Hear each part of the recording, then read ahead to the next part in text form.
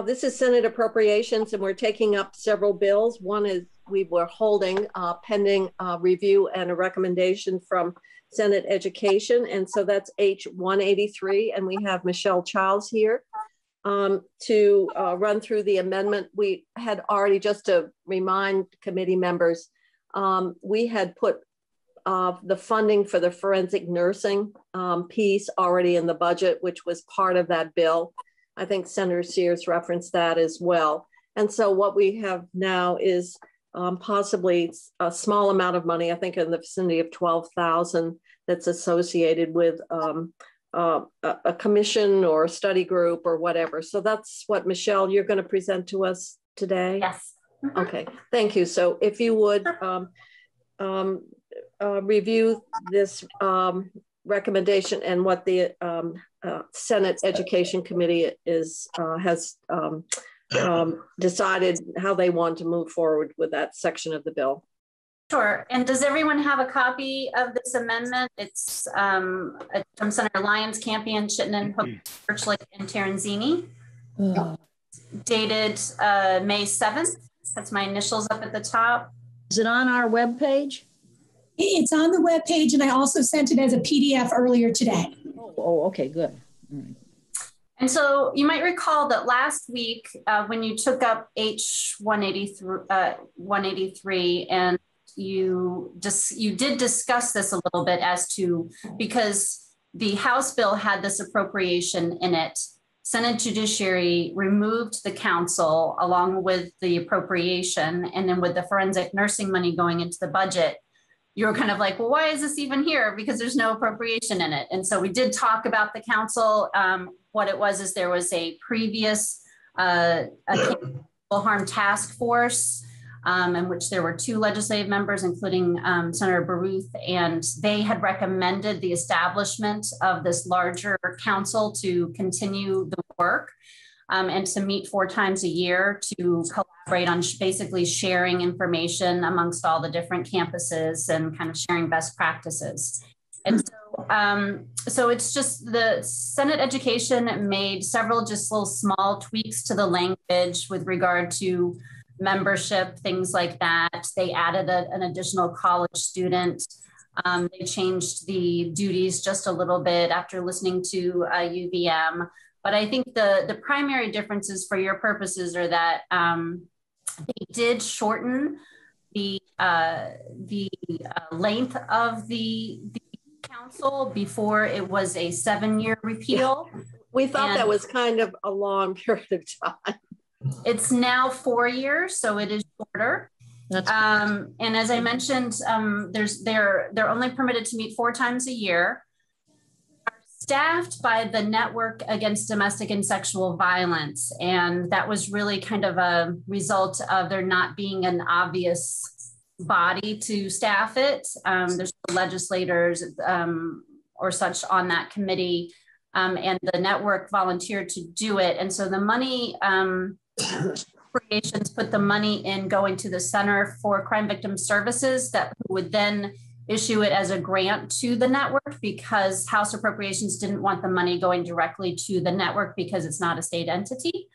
And so what you have the creation of the council in Section 6 in Senator Lyons' amendment. You have the sunset after 4 years in Section 7.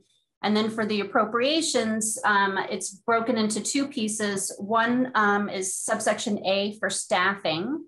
And so that's for FY22, so for 4 meetings. And then subsection B is the appropriation for per diems and expenses. I will note there that House Appropriations established that number based on there being 2 students on the council, and they thought that those would probably be the only folks who are members of the council who wouldn't otherwise be compensated for their attendance at that meeting.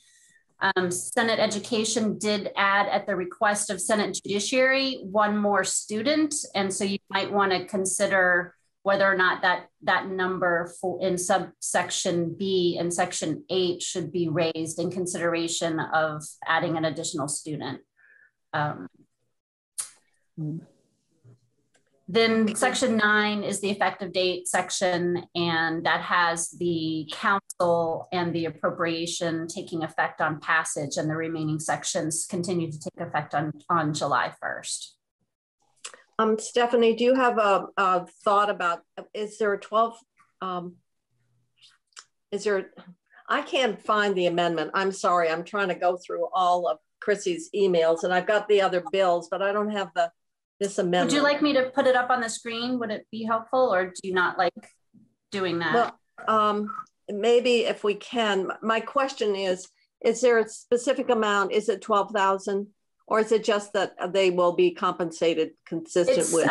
For staffing, it's $11,990. And for per diems and expenses, it's $1,010. And so it is 13,000 total.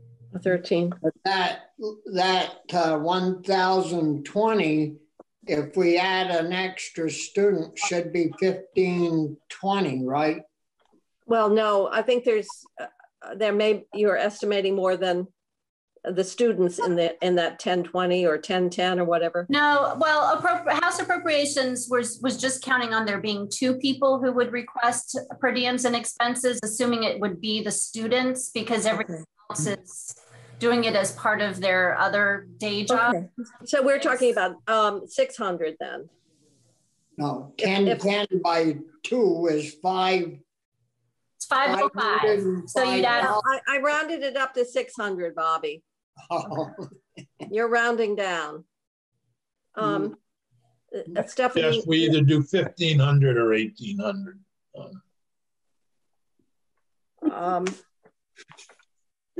I definitely think we should discuss for another hour. Well, I think so. All afternoon. Stephanie, do you have a thought? I don't know. Let's see. I don't know why we have to go from 15 to 18. We could simply go to 1,600 and let it go. Yeah, fine with me. I hate, which is a little bit enough, but Good. Well, they'll have some change left. all right. So this is general fund. Uh-oh. So I'm not following. I'm sorry, I'm not quite following I was doing something else, but I'm sorry about that. Is this for the funding? This is Prevention Council. Yeah. The council. So the amount that's in on the House side is remaining is 13,000. Because the House bill came out with 53,000. We moved 40 for the forensic nurse, and so the appropriation that's in now is, you're saying, is it 1,800 or? Well, because you're adding one more student, the question is whether the 13,000 needs to be increased a bit to accommodate the additional cost of the per diem and expenses of that student. And if two unpaid people was 1,020, then 1,010 for 2, then if we add another one, the question becomes: do we need to add a bit more money so that we have the funding for that additional student? 15, Since this is all an estimate, I mean, I think we can actually go with the 13,000 that's available, and then, you know, if there's a need to fund more, it's a very small budget adjustment item. Yeah. You know. Okay. That's all right. that's so what you're saying is let it go with the addition, and that for this small amount, if it's necessary to do a budget adjustment for it, if it can't be accommodated, then we'll deal with it. I move we support Section 8 for $13,000. Okay. second it. Okay. So and we don't need to do anything to amend it because that's already in the bill that it came over from the House. Is that appropriation still remaining in the amendments, Michelle? No, the way the Senate Judiciary had jurisdiction, and they voted it out without the appropriation, and so now you have it without the appropriation. But Senate Judiciary asked Senate Ed to take it up informally. They are recommending adding the council back in with the appropriation. So it's a floor amendment from all the members of Senate Education. Okay, so But it we will never have- took, yeah. All right, so we never officially took the money out. It got taken out, put back in before it came, really, before we're acting on it. So is the Senate Ed amendment at 13,000 right now, or is it at a different number? It is, but I just want to make clear that Senate Ed had jurisdiction. So the bill, like as the amendment has come to you, there is no, and it's going to be on the floor that this individual instance of amendment is going to propose to amend the judiciary report. And then once that gets accepted. Which will include the money. Yes. So we could just say, as the Appropriations Committee, we approve the expenditure of 13,000. Well, the appropriation of 13,000 as included in the amendment, because that will get voted on first. Then the Education Committee amendment. I don't know. I can check with the Senate Secretary, but because it's not a committee amendment, it's an individual instance. So they'll go to Judiciary, then they'll go to Appropriations, but I can see if they can take the other one in between. Okay, well, we'll figure that out. I think we want to move the bill favorably with that with the provision to appropriate 13,000, which the House had already done. It's already accounted for. Yep. And already accounted for on the bottom line. Why don't I just wing it on the floor and see what we need? All right, so I'm going to suggest that we take a vote, and we have a motion to the motion is to support the Education Committee amendment. Right, which would have a $13,000 appropriation. So, okay, I've just had my whole file fall on the floor. And then we'll vote the bill out separately? Because we have to vote the bill out. Yeah, I guess in this case, we kind of have to, because we're not amending the bill. So yes, I guess we'll have to do a two-step. So we have a motion to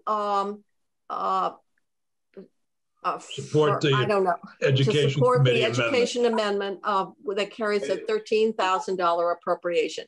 That motion's been made by Senator Sears and is seconded by Senator Starr.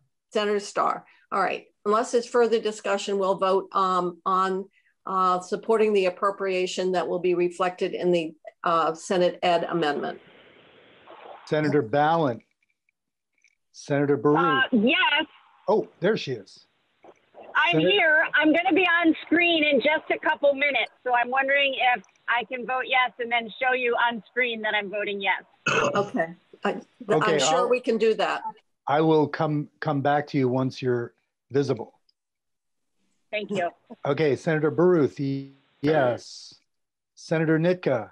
Yes. Senator Sears. Yes. Senator Starr. Yes. Senator Westman. Yes. Senator Kitchell. Yes. Okay, I believe that'll be 7-0 once Senator Ballant is on the screen. All right, so now we need a motion to move the bill favorably. I'll move it. Okay, it's moved by Senator Starr, seconded by Senator Baruch. We will vote now. Senator Ballant. Yes, same situation. Senator Baruch, yes. Senator Nitka. Yes. Senator Sears. Yes. Senator Starr. Yes. Yes. Senator Westman. Yes. And Senator Kitchell.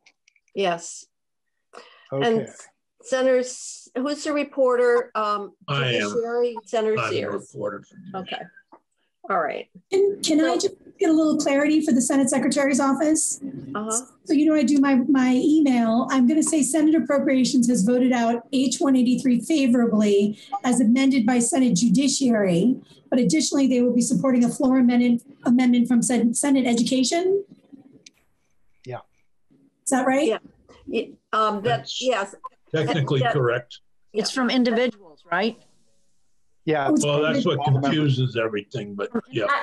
I can send a separate email to Bloomer and copy everybody, because I think that the members of the amendment are going to want to kind of know what the gist is, and I would say that's fine. Chrissy and I can follow up. Okay, great. I'm going to CC you on mine as well. Okay. All right, and then Senator Sears is a reporter and will confirm the vote. Thank you.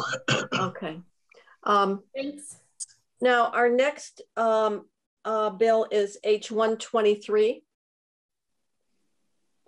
The next H.122, and I'm going to get Amarin to join us right now. 122, I'm sorry.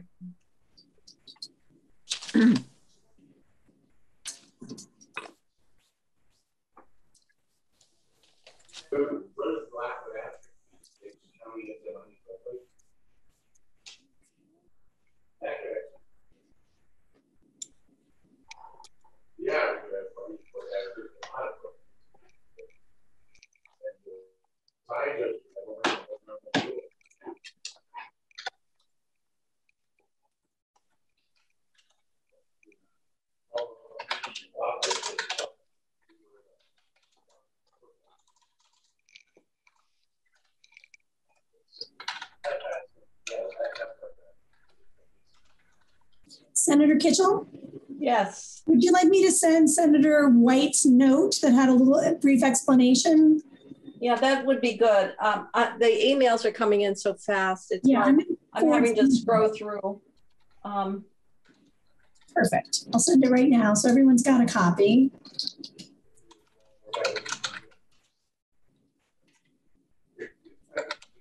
Thank you.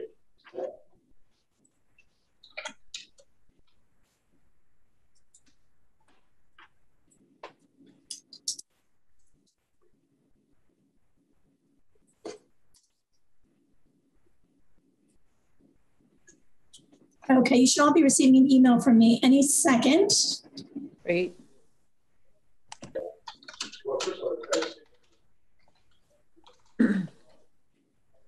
Where's the appropriation? I don't see any.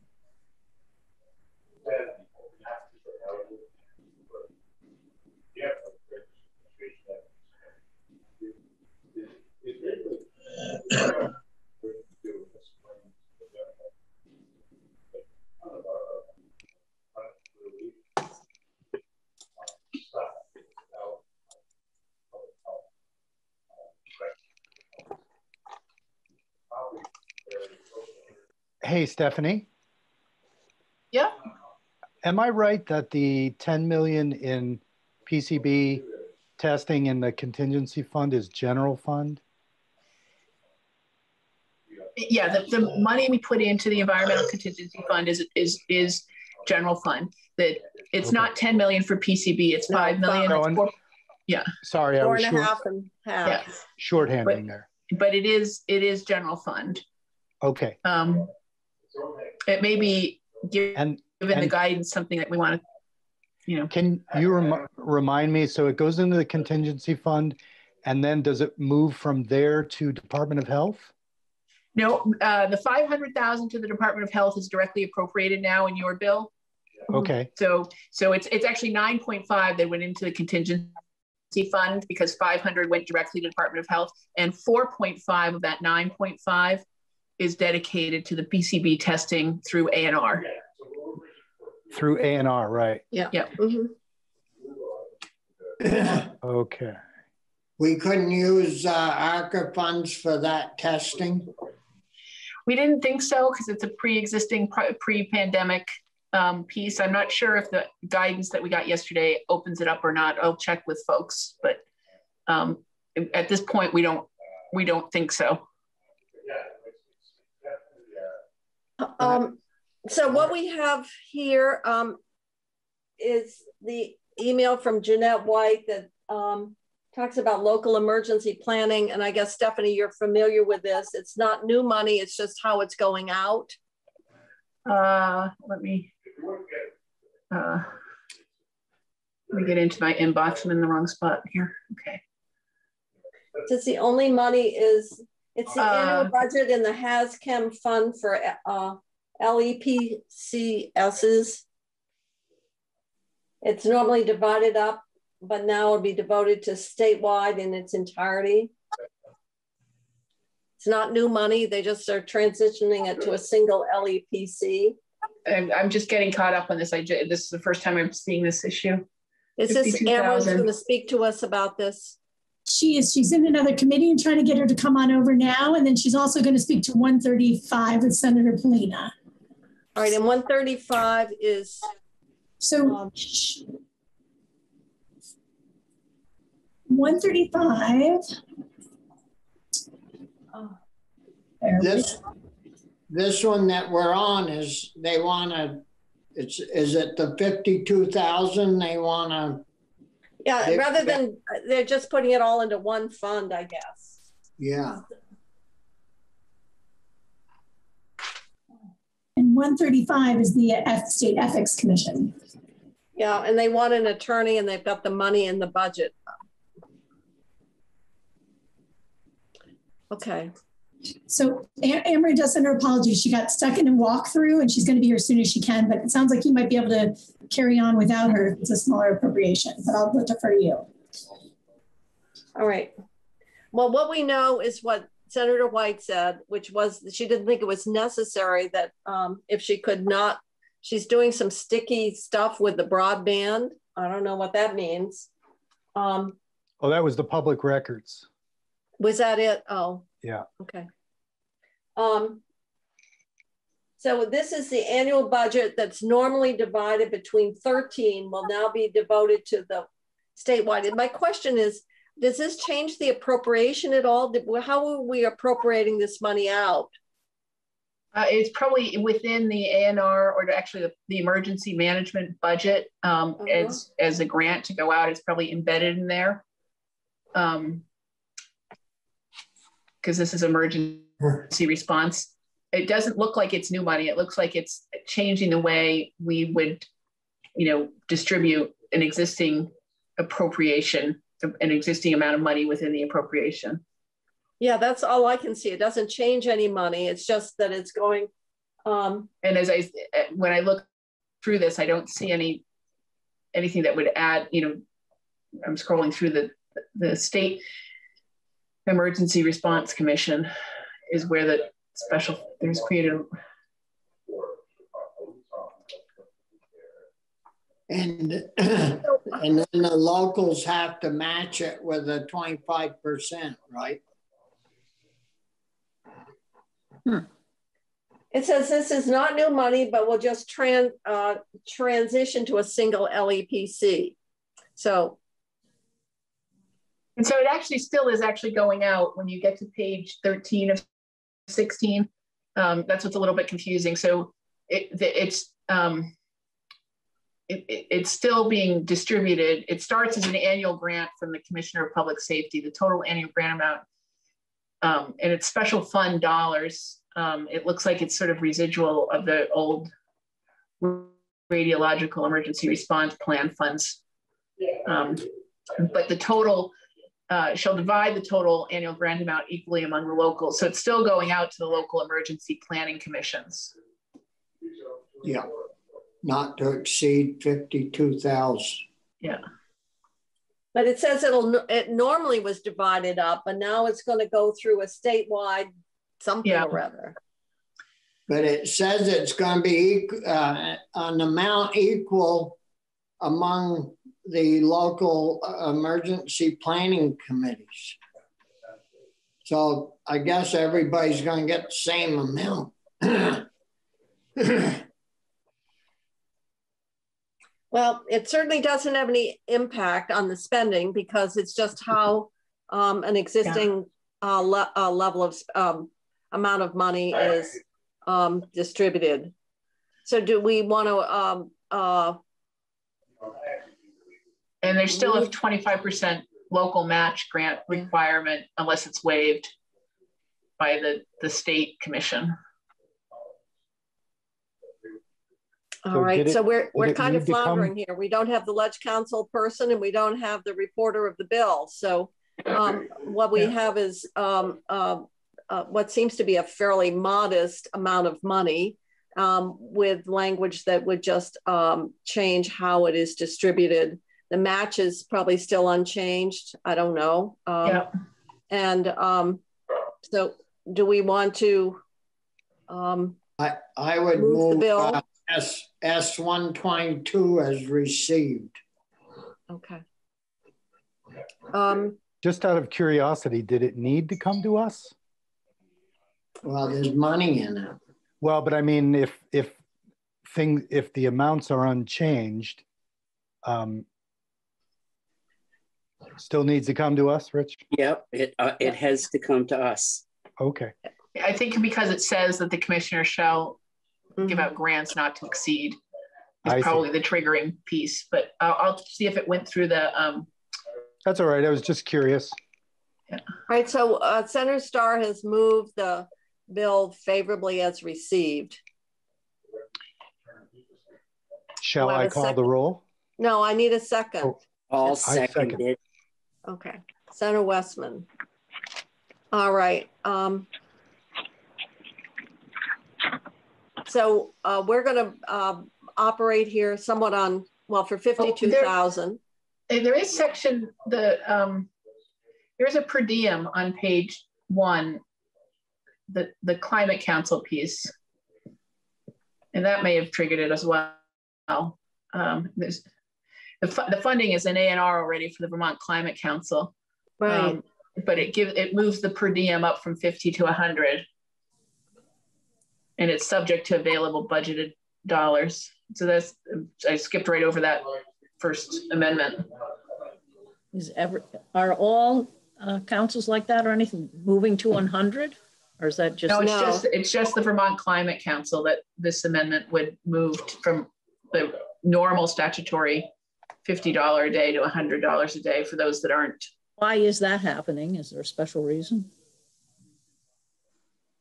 And that's the second time we're doing that. Yeah, we did it for $250 just last week and it was because of the amount of time that it was going to take from people with very specialized body of knowledge. What is that? On the broadband bill? Yeah. Well. Yeah, that's. Yes, that was. Yeah. I mean, the logic behind keeping everybody at 50 has always been everybody's at 50. Yeah. Because I know when we did the liquor and lottery, there was, pressure to move on per diems for them. So we're entering a world, I fear, where we're going to have to up the per diem for everybody. It sounds that way, or we're going to have to be able to clearly distinguish those positions that require people with a very specialized body of knowledge or skills or information that you might not have to have for some boards. But was that in the House passed version?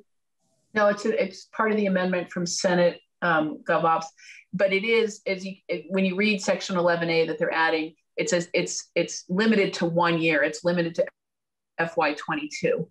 It's only this bump in the per diem isn't permanent for the Climate Council. It's only until June 2022. It says. I think what we're running into though, and it's dangerous. I think it's Orwellian that some groups are more equal than other groups. All groups are equal, but some are more equal than others. And I think it's a dangerous road to be going down. I would guess that the people on the transportation board feel that they're very important too. And the liquor control board and et cetera.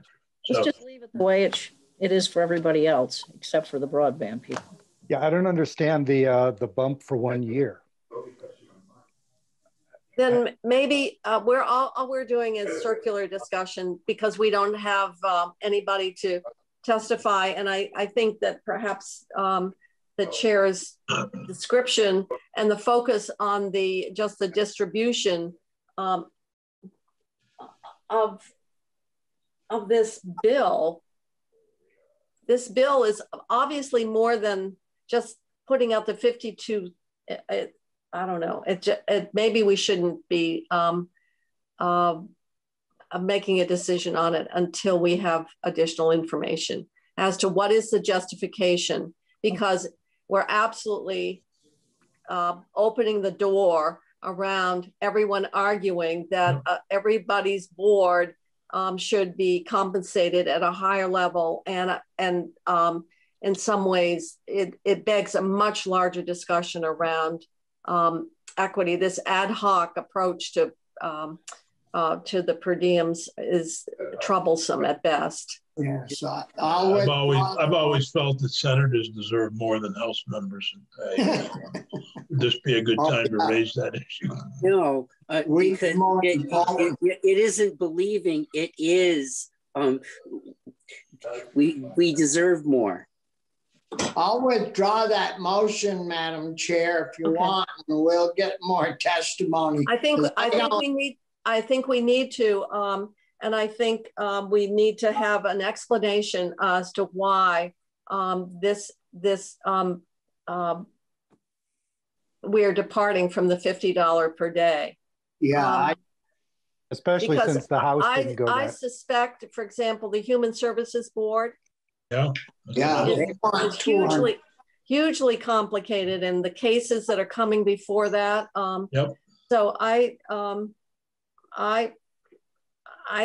but this came from government operations, and they should be particularly attuned to the whole precedent that's being set here. Money is no object in that room. Well, you know, maybe the $50 a day maybe it does need to be looked at, but it should be looked at, I think, in a much more systematic way rather than ad hoc arguments about this particular board requires it because of this versus the 50 for everybody else. So I'm not prepared, I think, in light of that comment, Stephanie, in terms of the change, for us to simply move it, because that is a fairly significant policy or not, a policy discussion, but also that comes with a financial implication. Big point, and it's 100% increase. Well, you know, when you deal with small numbers, Bobby, your percentages can really move. I've served for 70, 60 years on different boards, and for the first 40, never got a dime. And then 50 would look good to you. I felt good about it. Well, if you want to serve, you shouldn't have to be paid to serve. You should do it because you want to do it. Wait a minute, Bobby. That could carry over to us, Bobby. Yeah, Bobby. I mean, we don't want New Hampshire rates. You don't want what, Dick?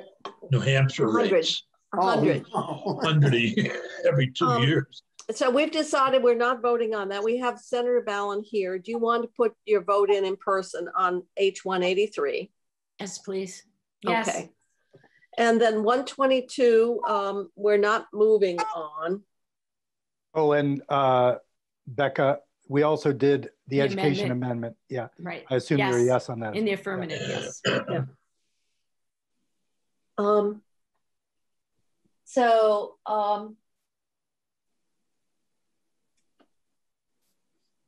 122, I think we should hold, and we're going to need more testimony. Yep. All right. So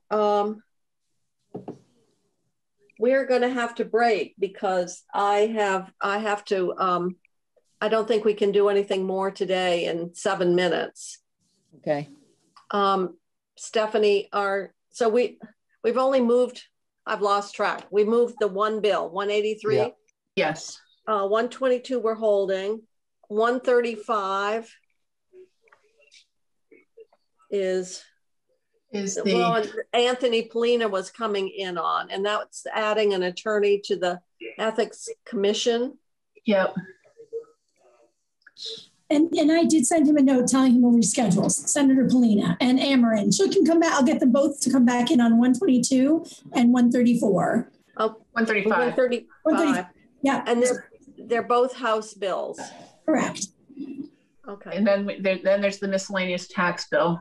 Did we actually get possession of that? Yes, we do have possession. That's 436, I believe. And we have Abby and Senator Cummings coming in. If the committee can agree to start at 1 tomorrow, it would really help out Senator Cummings because it's something she needs to move. And if we could all meet at 1 tomorrow, we can get that right out of the gates. Okay. All right. So why don't we adjourn for today with the understanding that tomorrow we're going to start at 1 o'clock. And we have 3 bills, and that will take care of all the bills that we have. refer to us? That's Is that correct. right? Okay. All right. I guess we should have a communication back to Senator White asking what is the justification for the increase in the per diem for the Climate Council. And especially explaining the 1 year bump, because I assume then it reverts back to $50. Yes. I think so. The one, that's odd. That's odd. Yeah, the 135 bill there isn't much to that. It's well, I don't know. They may have money right now. The question is that building an ongoing base obligation. Yeah. Well, on the Ethics Commission. Yes. It would be. I have a somewhat similar question about the miscellaneous ed bill, which I don't think has come to us yet. That adds $50,000 for a consultant for the Ethnic Studies Commission, and so that's something we don't typically do either. Is staff out? This is for legal advice, I think. Staff out committees or change the per diem. So there's a couple of different similar issues percolating in terms of exceptional funding for boards and committees. So I don't know. Is that a House bill too that came over? It's on the calendar, but I think it's on the notice calendar.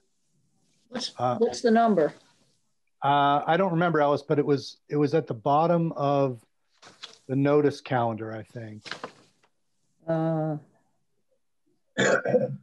Okay. Well, I'm going to, maybe we can take a look at that too, Philip. Stephanie, if you could maybe have someone, Mark Pearl, take a look at that. Since it's related to education, what it is exactly and what is the funding source? S115, is that it, Philip? Yeah, I think that's right. It's changes in education laws. Yeah, and in there is a $50,000 appropriation to the Ethnic Studies Committee. That must have come back from the House then. I think so. Okay, well, we'll take a look at that as well. So I'm going to adjourn the committee because I have to go on another call in 3 minutes. And then we have a committee of conference. I gather we haven't, Chrissy, that's still on. Hasn't been canceled yet. It is still not. What time is that? 3 o'clock. 3 o'clock. It will be a relatively short one, I think. There's a handful of things that the House can put on the table, but they didn't have a significant. Okay, so we'll tune in at 3 and wrap up a few more things and then call it a day. And then we'll start tomorrow at 1. You mean we'll tune in today? This committee will tune in today at 3?